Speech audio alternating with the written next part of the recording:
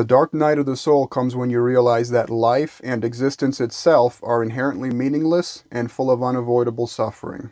This realization can be either extremely terrifying or extremely liberating. People have a funny way of polarizing. They'll say things like, "What's the point of doing anything anyways? None of it's real."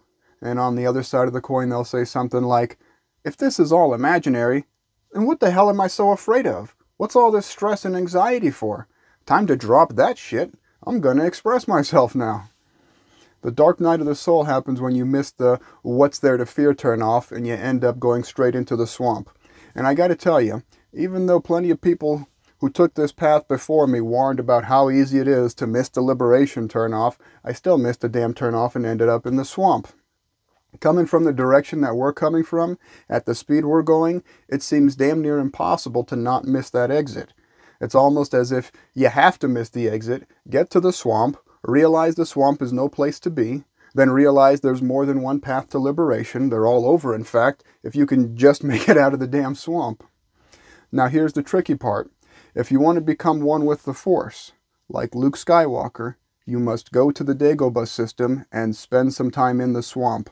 That is where you will learn to trust your intuition and all those funny sensations inside of you that you can't quite make sense of yet.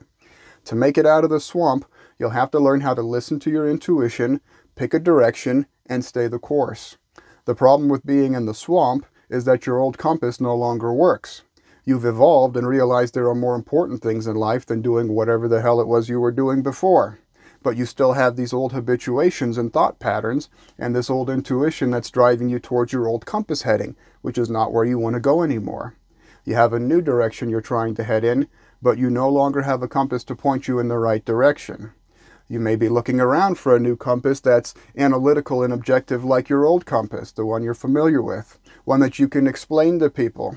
See, your old compass had you saying things like, "I want to work in such and such a field so I can help people and make a bunch of money." You can explain that to people and have them nod in agreement. That makes sense to them. Your new compass is not analytical and can't be explained with words so well. Your new compass is your intuition, which is why it might be hard for you to find it if you're looking for logical next steps that are complete with full explanations that make sense to you, your overly dominant analytical mind, and everyone else. Your intuition might drive you somewhere that's hard to explain to other people, like out into the middle of the woods by yourself, to reconnect with nature, take a higher perspective on your life, reflect on things. Oftentimes your intuition will drive you towards information gathering activities that will help paint a picture for you and make your next move a more obvious and easier decision to make. These information gathering activities often look like failure and nonsense to other people. So if you're overly concerned with what other people think, you'll have a hard time with these steps in the evolutionary process. Big decisions can be hard to make, but gathering information through the experiences that your intuition calls you to can help you with these big decisions. The way people get stuck in the swamp is with self-doubt and uncertainty. They'll start going the right direction to get out of the swamp, then they'll stop and say, "Hold on a second, this can't be right. Maybe I should try going the other direction," and then back and forth they go.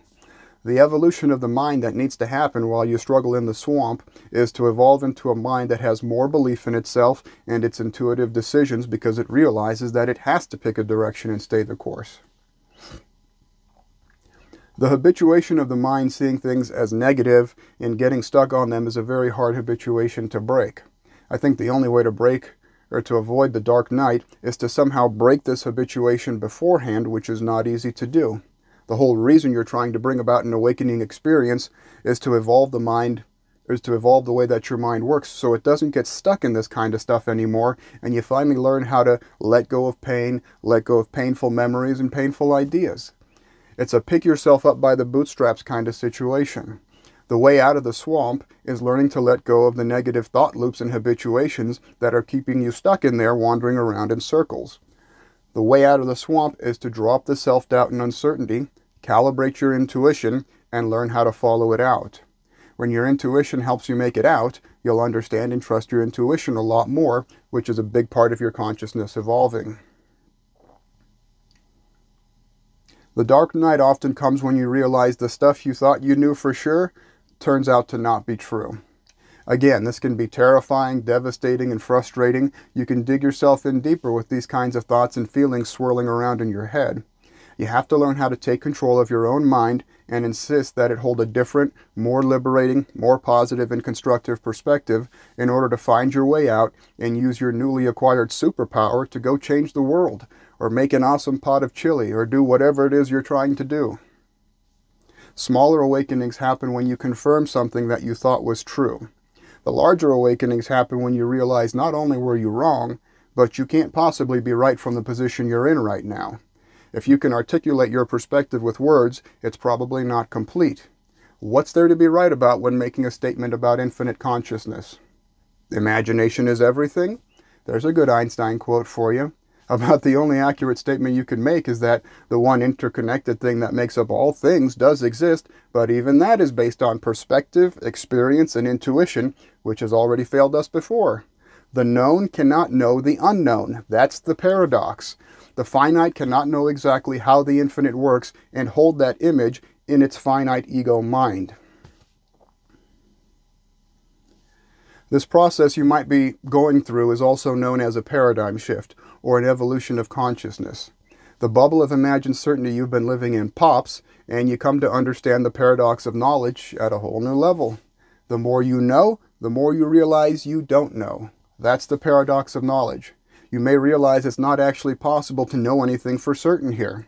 You'll feel like you do, but you'll recognize this as the same position you were in before your head exploded. It can be very painful trying to share your new perspective with your friends, family, and the world at large, because they're in their own bubbles of imagined certainty just like you were. They're walking around thinking they know who they are and how things work here. Don't obsess over trying to get these people to understand you. They can't from their current position in life. They would need experiences like the ones you had to form a perspective similar to yours. You're God. You're the one thing that's beyond words. Stop trying to explain yourself to people if it's frustrating you. I do it because it's a challenge I enjoy and it's part of my life journey. Your purpose and journey are probably different than mine. You don't need to be understood by other people at the deepest level. It sure is a wonderful fantasy, but it certainly is not for everyone. The fact of the matter is that the more evolved you are, the harder and more unlikely it'll be for other people to understand you. When you're one step ahead of other people, you look like a genius. When you're 2 steps ahead of other people, you look like a madman. You absolutely should connect and seek as much understanding and commonality as you can, but don't delude yourself into thinking that people, even those close to you, are going to understand everything about you and how you're living your life. A paradigm shift is a painful time, full of doubt and uncertainty, and it's not uncommon to lose interest in life. What's the point of doing anything if it's all meaningless and it can all turn out to be wrong or wasted effort? What's the point of doing anything in a dream if you're just going to wake up from it? And this is where we learn to start enjoying the dream, or the game, for what it is. Video games are obviously not real, yet people still seem to enjoy playing those. In fact, many people think games are more interesting and more fun than real life, don't they? These gamers are catching on to an important point that you might be missing. You can still have a great time even if you know it's not real. People still love watching movies and playing video games even though they're obviously not real. When you're watching a movie, are you sitting there going, "Oh, come on.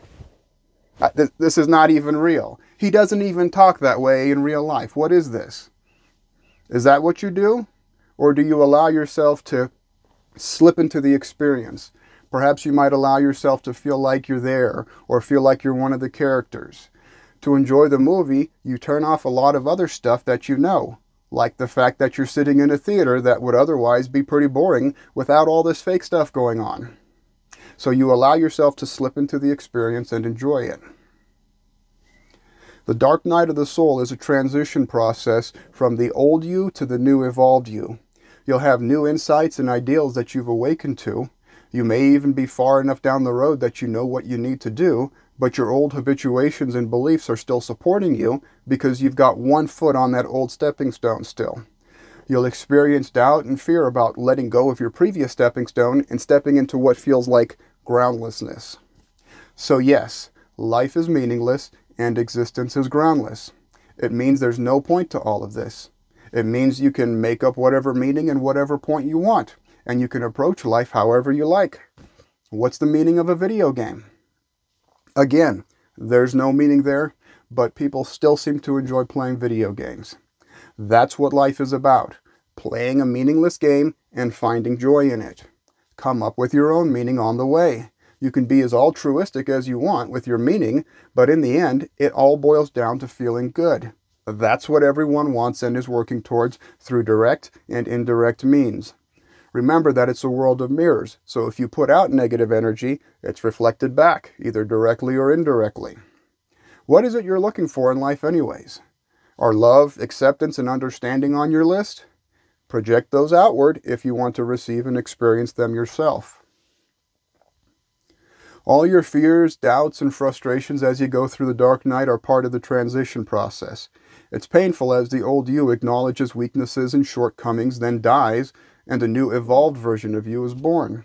It truly is a transformation and evolution of your psychology, and it really is remarkable. It's beyond words. All of your evolutions in life so far have probably not involved starting from scratch, rethinking everything you thought was true, and building a better operating system from the ground up. As you've been moving through life, you've probably been making incremental improvements to your consciousness and the way that you think and operate. You've been going from you version 1.0 to you version 1.1, and then version 1.2, and so on, in incremental linear fashion. A major awakening experience combined with integration, or evolving your operating system to make it through the swamp, is making an exponential leap forward to you version 2.0. When your evolution is complete, you'll have a new operating system, a new perspective on life, and these two things are so starkly different that it's difficult, if not impossible, to make a smooth transition. If you've already started, this is a process you have to confront. If you avoid it, you prolong it. You can confront it by building up your practice of sitting and letting go. That's what makes this whole transition so painful. Attachment to your old self, your old habituations, and your old beliefs. Deliberate practice of letting go of the old is the way. Combine that with experiments in trusting your newly developing intuition. It'll make mistakes in the beginning, which is fine. Even the mistakes are part of the process and necessary for your compass calibration. When your transition is complete, your intuitive compass heading will guide you right towards the things that you need to be doing to gain experience and perspective, which will help make your next move a no-brainer. There won't be any doubt or uncertainty once you've worked out the kinks and established a track record for yourself. Recognize that this is a process and that trying to shortcut it leads to problems down the road. Recognize that you're no longer a caterpillar and you're not quite a butterfly yet. You're something in between. Recognize that a complete metamorphosis into a butterfly is entirely in the cards for you and is actually the most natural next step. Recognize that you're closer to your evolution right now than you've ever been before in your entire life.